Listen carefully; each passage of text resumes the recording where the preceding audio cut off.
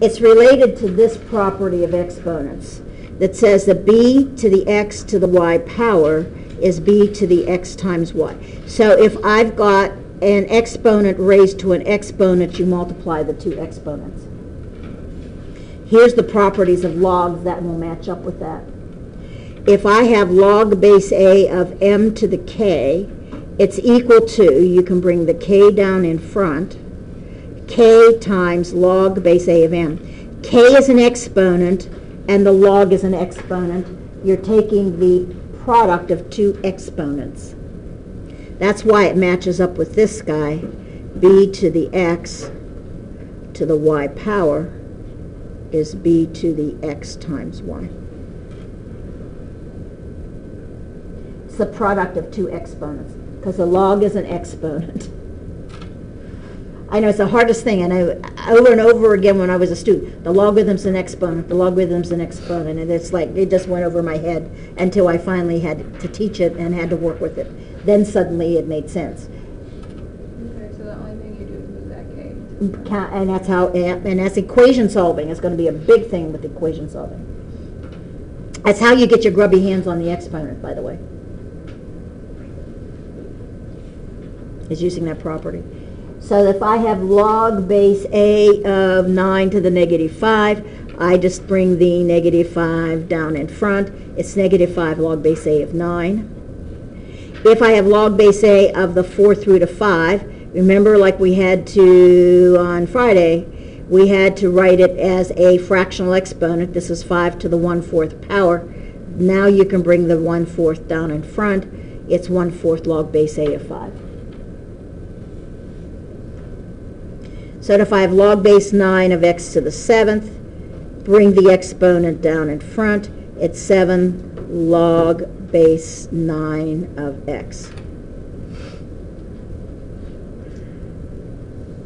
And if I had the 7th root, and by the way, this is the one that I really did need to change. I realized that after I prepped the dang thing. And it's this symbol right here. This is natural log.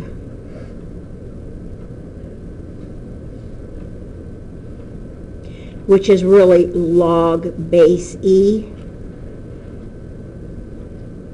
Log base E is natural log. That's on your calculator, by the way. That doesn't come up until a later section. So I should have changed the logs on these two, so it was my bad. But it is, it's a log base E. So treat it as just any other log. So natural log of x to the 1/7 turns into 1/7 natural log of x.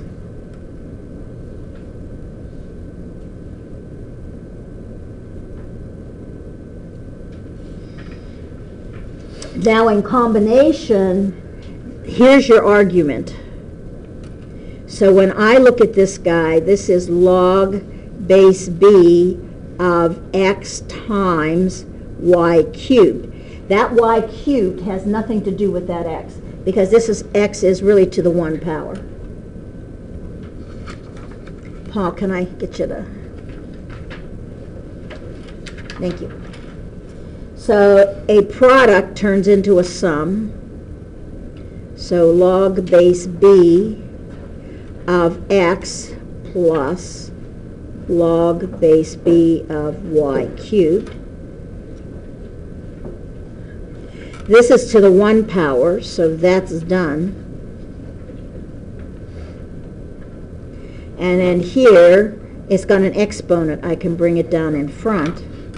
So this is 3 log base b of y.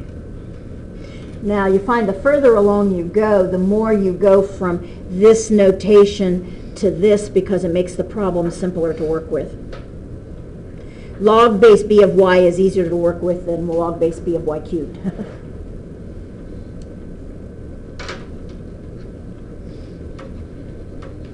This guy is that this whole thing is square rooted. So this is the natural log, and x and y are under the radical.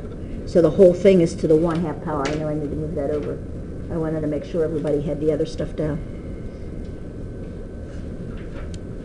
So now I just have to bring this down in front, because in that set of parentheses, x and y are captured.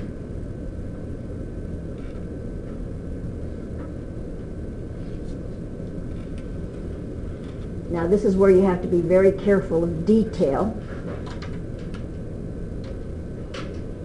because this is a product, but 1/2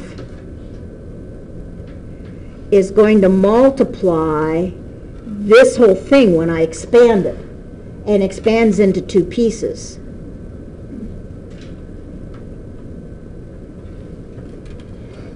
Now, if you want to multiply through by the 1/2, you can, or you can leave it alone. So I would put an or on this.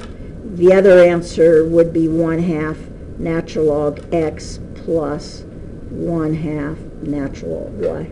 And again, it's going to depend upon what you're going to do with it as to which one would be more convenient. Sometimes in calculus, I know this one's much more convenient than certainly this one, because it enables me to handle the two terms separately.